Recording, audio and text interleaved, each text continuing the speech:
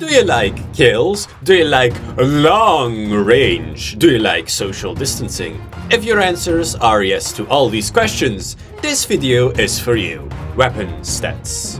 At the time of this recording, the Rapid Blaster Pro is the longest range blaster in the game.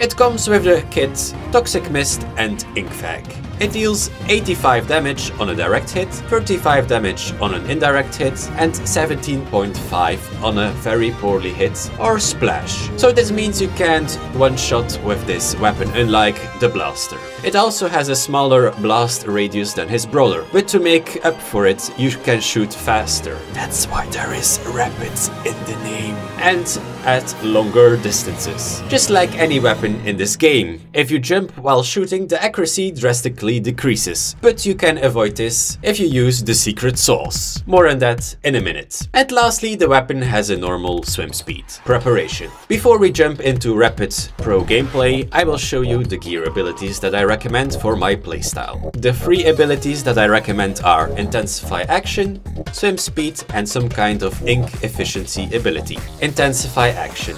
Intensify Action is my personal favorite for this weapon, because it not only makes you faster when you dodge roll and squid surge, but it increases weapon accuracy while jumping. Normally you want to avoid jumping with the Rapid Blaster Pro, but if you're used to playing shooters or even the blaster class, you know jumping can be really good. So when do you jump? There are two situations when you want to jump with this weapon.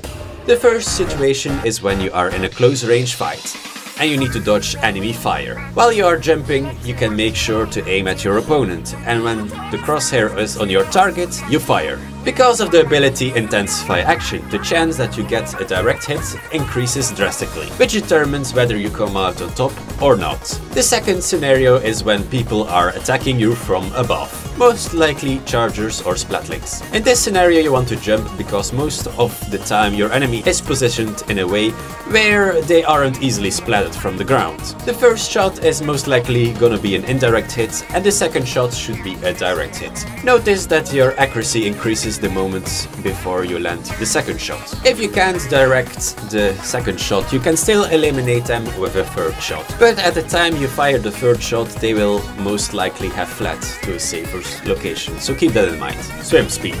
Maybe one of the more obvious abilities, but with this weapon it is recommended to use swim speed. There are two reasons. The first one is because if an opponent is weak and they retreat, you want to make sure you get them before they are ready to fight you again. The other reason is to escape approaching threats, just like short-range weapons you fail to notice, or specials that can kill you in a second, just like the Ink Suka. Last Ditch Effort, or Ink Recovery, or Ink Saver main. In practice, the gear set should look like this. The first set is for people who don't like to run Last Ditch Effort, and the second set is for people who want to use Last Ditch Effort. Personally, I don't see why you wouldn't run it, because at the time of this recording, it gives you so much value. In case you don't know how it works, it goes as follows. In Turvar, the last 30 seconds, Last Ditch Effort gives you 24 ability points for the following abilities: Ink Recovery Up, Sub Saver, and Main Saver. In Ranked, it works a little bit different. If the opponents are getting a score of 50 points or higher, Last Ditch Effort will gradually become more present until the enemy team reaches 70 points. At 17 points, you get the full 72 ability points. And by the way, if you're not certain you want to use my gear layouts, check out the pros to see what gear they are using. Links are in the description. Respawn Punisher. If you do extremely well and splat a lot more opponents than you are dying, you might consider Respawn Punisher. In case you don't know what it does, let me explain. If you run this ability, you and your opponent suffer longer respawn times if you get splattered. On top of that, when you and the enemy die, the special gauge depletes more. Note that respawn reduction time of the Tacticooler gets negated as well, so keep that in mind if you're playing with a teammate that runs the Tacticooler. Bramski from the future here. At the time of this recording, respawn Respawn Punisher and Hound don't negate the Tacticooler's quick respawn and special saver anymore. The devs changed this in a recent patch. If there are any more changes in the future, I'll leave them in the description. Let's get back to the video. The remaining abilities. For the remaining abilities, you can choose what you like. For me, I personally prefer to maximize my build with abilities that you don't need to run a lot of. Just like Super Jump, Special Saver, Bomb Defense and Ink Resistance. How to play and strategy. The first step is the most important, and that's to utilize its range. Sounds obvious, but before I watched that SRB2 dude's video on the Rapid Pro, I would have said that the weapon was weak in comparison to Splatoon 2, but boy, I was wrong. He gave the feedback to use your maximum range as much as possible, and so I did. It increased my splats significantly. So why does this trick help so much? Well, if an opponent is outside your maximum range and he is coming closer to you, practically the only way to hit them is with a direct hit. Indirect hits go past your opponent most of the time. This either means they escape or they kill you before you can even get a fatal shot on them. The second tip is to move backwards. This tip does not only count for the Rapid Blaster Pro, but it's actually useful for every single long-range weapon. The reason why you need to do this is because if a close-range weapon is moving towards you, you want to avoid getting in its range. Also, when they're closer to you, you will struggle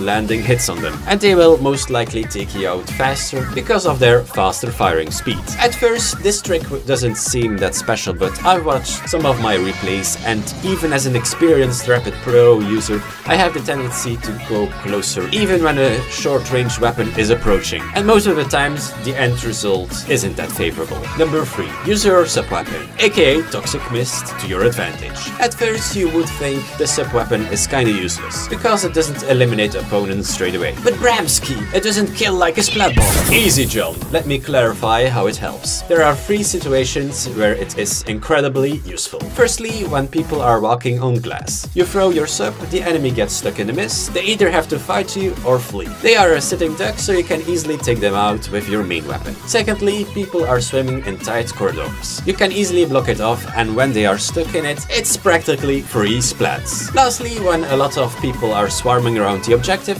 like the tower on tower control or Rainmaker.